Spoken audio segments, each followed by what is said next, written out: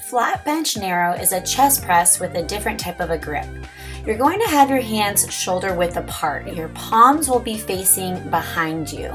You're going to start by pressing the bar straight up, then bending the elbows and keeping them by your side. You're going to bring the bar all the way down to about where your ribs are.